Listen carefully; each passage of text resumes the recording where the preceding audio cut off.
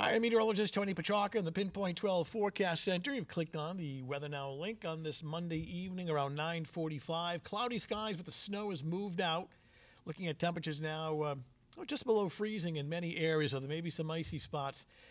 Snowfall from this was generally 1 to 3 inches north and west of the city today, and about a coating to an inch south and east. I know Burrillville picked up 2 to 3 inches of snow. Looking at temps now, as of almost the 10 o'clock hour, near the freezing mark. So I'll have to watch for the possibility of some icy areas overnight. But the drier weather for tonight, gradual clearing, sub-freezing temperatures, so watch for some of those icy spots. Tuesday's a decent day. It's dry, it's windy, it's cool.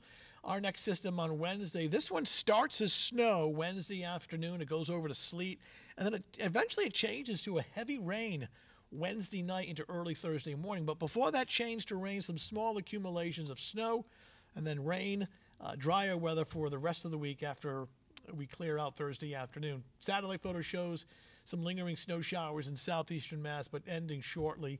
Going to draw our attention all the way across the desert southwest system that we're tracking.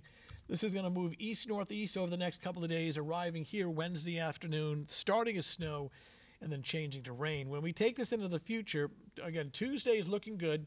That system is across the deep south. As we advance the map into Wednesday morning commute on Wednesday actually looks dry with increasing clouds. But watch this shield of snow arrive Wednesday afternoon.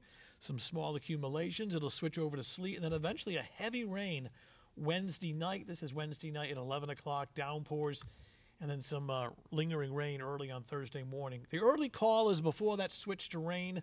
Wednesday night, we pick up generally 1 to 3 inches of snow, higher amounts in the Berkshires and northern Worcester County. But accumulations, much like what we just had with this past system. And as far as rainfall, quite a bit Wednesday night, Thursday morning. Potential is there for 1 to 2 inches of rain. Tuesday looking good, a mix of clouds and sunshine, windy and dry. Watch for icy spots early in the morning. Cloud-sun mixture Tuesday afternoon. Temperatures topping out upper 30s to around 40. All right, that's your latest Weather Now update. Thanks for logging in. We'll talk to you soon.